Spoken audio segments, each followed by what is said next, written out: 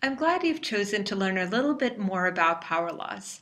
It's important that if you're going to claim that your network has, say, a power law degree distribution, that it actually does.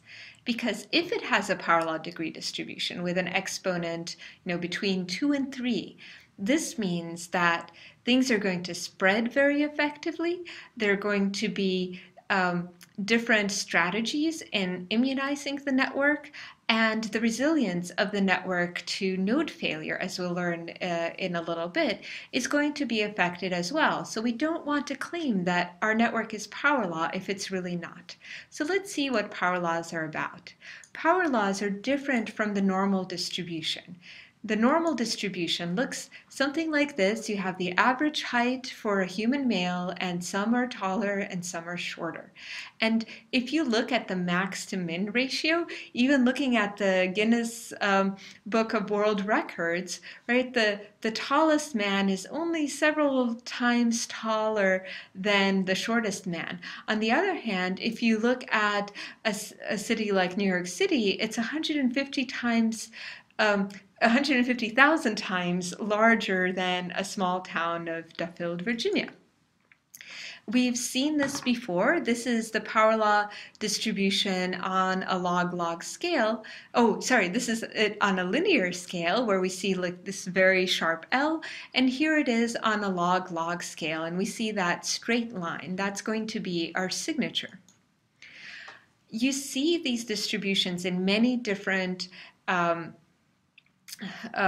domains. And here I should just say these are cumulative distributions. So rather than looking at the probability that, for example, in the first graph, that a word occurs exactly 200 times, we're going to be looking at the proportion of words that occur 200 times or fewer. And if your distribution is really power law, then this cumulative distribution, which is going to be its integral, is also power law, with its exponent being alpha minus 1. So if we see a power law in the cumulative distribution, we're actually seeing a power law distribution. And so you can see if you look at word frequency, that is, how many times in Moby Dick did the word whale occur versus the word the. Citations, how many citations did each scientific paper receive? Web hits, this is a data set that I analyzed back when I was a grad student. Books sold among bestsellers. Telephone calls received. Now, you might imagine that this is some sort of call center that received over 100,000 calls in a single day. Earthquakes, many, many small earthquakes, a few really large earthquakes. Yet more power laws, crater diameter, peak intensity of solar flares, casualties in wars, lots of small skirmishes, and then a few really large, very costly in terms of human life wars. Income distribution, a few very rich people and lots of not so rich people. Name frequency, lots and lots of Smiths and not that many, I don't know, lots of people have less common names. Populations of cities, we just talked about that. A few mega cities and many, many small towns. The power law distribution written out, we've seen this before, is that the probability of X, say a word occurring 100 times, is equal to some constant times X to the minus alpha, where alpha is typically between 2 and 3. And if we take the log of both sides, as if we were plotting on a log-log scale, we indeed see a linear relationship between the log of the probability of observing X and the log of the value X itself. We often hear power law networks referred to as being scale-free. What this means is that the power law looks the same no matter what scale we look at. So whether it's in the range of 2 to 50 or 200 to 5,000. And this is only true of a power law distribution, because if you change X by some multiplicative constant, that probability is just going to have another constant in front. You'll also hear power laws sometimes referred to as Zipf distributions. George Kingsley Zipf was a Harvard linguistics professor who first looked at the distribution of frequencies of different words in text. And some words are much more common than others. And there are all sorts of fun models trying to figure out why this is. One such model is that you're throwing down letters at random, but you include the space. And so the words are generated as just random letters and terminated by spaces. And that actually gets pretty close, but turns out to not be the correct model. But when Zipf was looking at, say, for example, distribution of words in text or the sizes of cities, another subject he studied, he termed it in terms of the size of the rth largest city. And so he got power laws with an exponent beta. And you can actually match the two exponents, because saying the rth largest city has n inhabitants means that our cities have n or more inhabitants, right? All the others are smaller. So this is in fact our cumulative distribution. And so you can flip things around and find that beta is actually equal to 1 over alpha minus 1. So if you have a power law distribution with an exponent alpha of 2, this is true of the number of unique visitors from AOL to websites. This is a very old data set, I think 1997 or so, that I studied as a grad student. When you plot the ranked plot, you're going to get an exponent beta of 1, exactly as you would expect. There's also a kind of an 80-20 rule. So using the exponent alpha, you can actually figure out whether it's 80-20 or 90-10 or whatever else.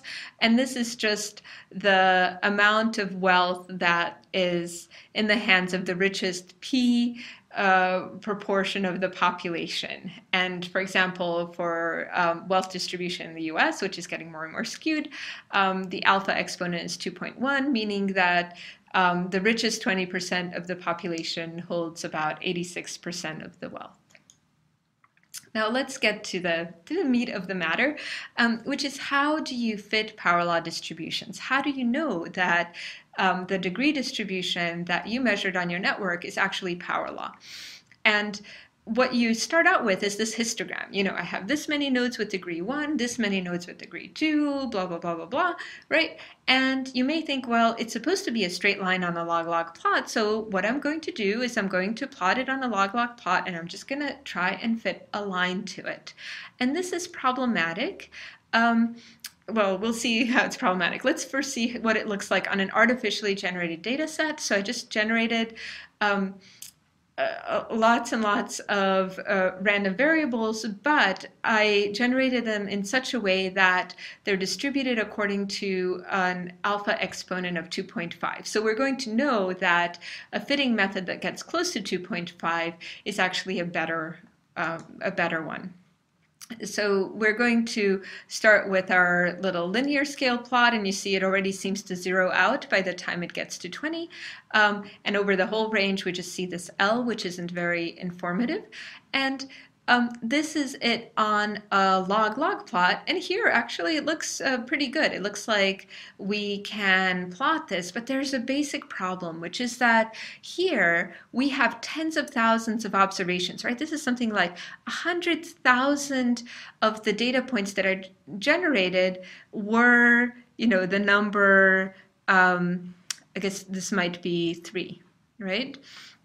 But then where we get into numbers that are over 1,000, right, there are many missing bins, right, because we just didn't get any number of, 2,373 or something like that. Maybe we didn't see that in this data set, and so we have a 0. Which, you can't take the log of, so it's just missing on this plot. And each of these points becomes an individual observation versus we have 100,000 data points going into here, meaning that, we should be weighting this more, but we're not if we do a simple linear regression. And in fact, what you see happening is if you do a best regression fit, it's going to be totally misled by these points out here and the missing data that isn't represented, and you're going to get an alpha fitted exponent that's way too low. Right? And so here it's actually saying, oh, the alpha may be something like 1.6, which, it's not, right? We know that the data came from a distribution with alpha equals 2.5. And this is just reiterating a few bins here, many bins here, but, we actually have more data here than out here. So the first solution is to bin logarithmically. That is, you want to actually get more data here. So you're going to have wider and wider bins. And they're going to start, 1, 2, 4, 8, 16, 32, or you can decide which exponent you want. And then you get these nice evenly spaced data points, which you can then fit. And if we do this, we get an alpha of 2.41, which is actually pretty decent. But what it's doing as well is it's kind of smoothing out the data and losing some information, right? When you aggregate into these bins, there may be interesting features that you're just kind of smoothing out and that you won't recognize. So the second solution is to do cumulative binning, like all those plots I showed you with solar flares and family names and so on. Those were cumulatively binned. There's no loss of information because each value captures, how many exactly do you observe, how many observations do you have of this value or lower? And so you don't have kind of zeros that are falling off or something like that. And so you can do just a regression and get this cumulative exponent, which is going to be alpha minus 1. So you'll have alpha. And that's also a fine way to do it. And here we get alpha minus 1 is 1.43, and that's much closer to the actual 2.5. So that's perfectly fine. There's also the question of where do you want to start fitting? Now, I drew from a pure power law distribution because I was generating fake data. But in reality, data isn't going to be so pure, so there may be some deviation on the lower end. For example, if you look at the number of links that different university websites get, each university gets at least some minimum number of links. So you're not going to get like the I guess from your point of view, lots of universities with only one link to their website. I mean, they wouldn't be a university if that was the case. So you may see something that's somewhat like this. So really, you just want to fit out here. You want to fit the power law there, but not be misled by the low values. So you can establish an X-min, a minimum value, below which you're not going to be fitting. So if we look at, for example, citations, maybe the power law is only evident for papers that were cited at least 100 times. And so you can set X-min to be 100 and then fit the tail.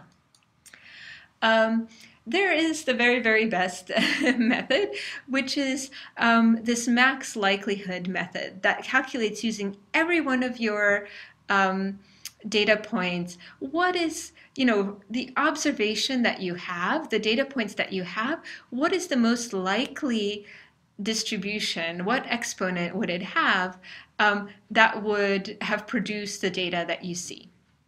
And if you want to use this kind of a method, you can download, and I'm going to provide the link separately, from Aaron Closette's site, and it's basically Python and R code that, you can use either one. You don't have to use both, even MATLAB code, I think, that given a data set we'll first evaluate, is this a good candidate for a power law fit versus another kind of distribution such as the log normal or the stretch exponential, etc.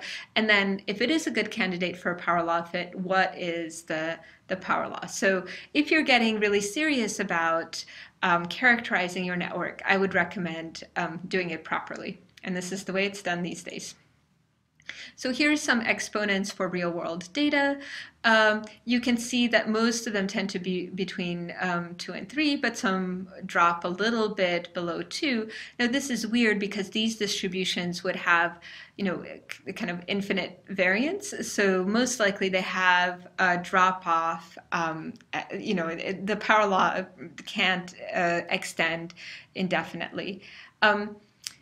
So those were different data sets that weren't networks. Many real-world networks are power law. So if you look at film actors, this network is who has acted with whom in a movie. And there's a funny story around this, which is that the Sunbelt Conference, which is the annual social networking conference, had a data analysis challenge, which was to take the Internet Movie Database and plot out the network of all the actors, who has co-starred with whom, and calculate things such as who are the most central actors.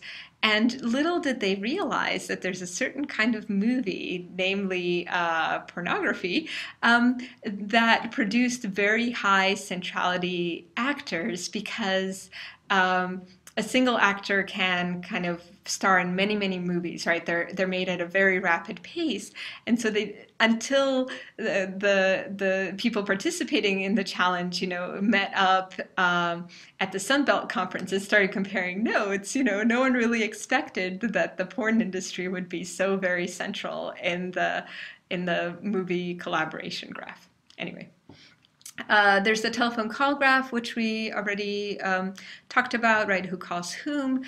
Email networks, sexual contact networks, which we talked about as well. The World Wide Web we talked about. The physical internet, also power laws, some very large hubs. Peer-to-peer networks, so for example, for file exchanges, some computers tend to be very central in these networks. And then different kinds of biological networks where you have either metabolites or proteins interacting with each other. But it's important to note that not everything is power law. So bird species abundance is not power law. Size of wildfires is not power law, even though some wildfires are very big and many are small. Even networks that appear power law at first, especially the social ones, for example, email. If you just take who has emailed whom ever, excuse me, you may get a power law, but once you start restricting that, like the other person actually replied, or maybe there was a little bit of back and forth, like some actual interaction, it ends up being not power law because people, there are really limits to how many relationships you can maintain, and so you lose the power law property. The electrical power grid, not power law. I guess the thesaurus, there isn't really a word that could be a synonym for every other word.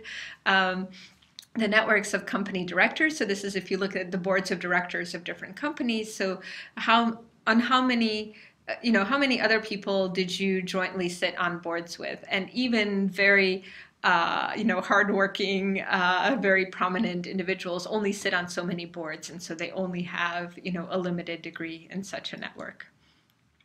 So here's just an example on the AOL visitors data set. And if we try to fit it directly, we get an alpha that's way too low. If we do exponentially wider bins, we get a seemingly reasonable slope of 2.1. But it's real data. So if we do this kind of exponential binning, we may lose information about, there's actually a little bit a deviation from a power law where we don't have that as many sites as you would expect with very low numbers of visitors, and then again in the tail, it doesn't quite match up to the power law. And so, what you may end up doing is fitting a power law with an exponential cutoff, which just says up to this value kappa, it's a nice power law, and then after that, it starts to decay exponentially.